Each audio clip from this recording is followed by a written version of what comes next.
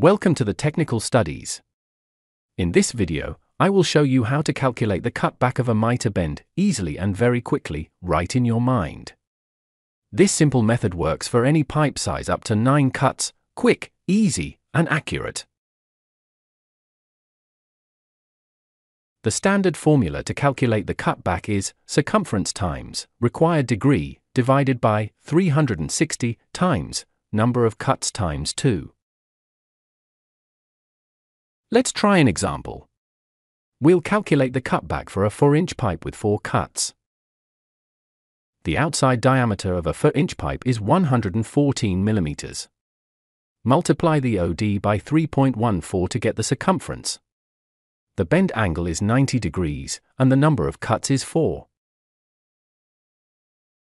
Now apply the formula to find the cutback.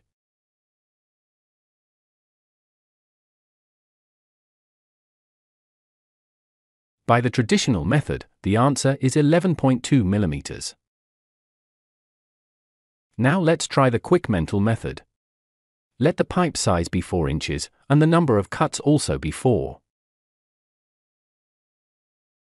Remember, this shortcut works for any number of cuts up to 9. Write the number of cuts, 4, to the right of the pipe size, 4. Now you get 44.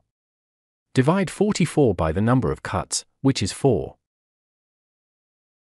The answer is 11 millimeters. Compare this with the previous calculation, almost the same result.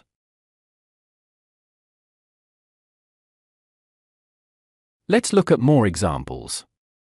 Pipe size 6 inches, number of cuts 5. The answer is 13 millimeters.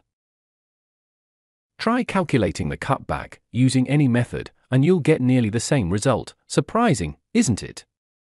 I'll show you another example, this time using a larger pipe and more cuts. Thank you for watching, and have a great day.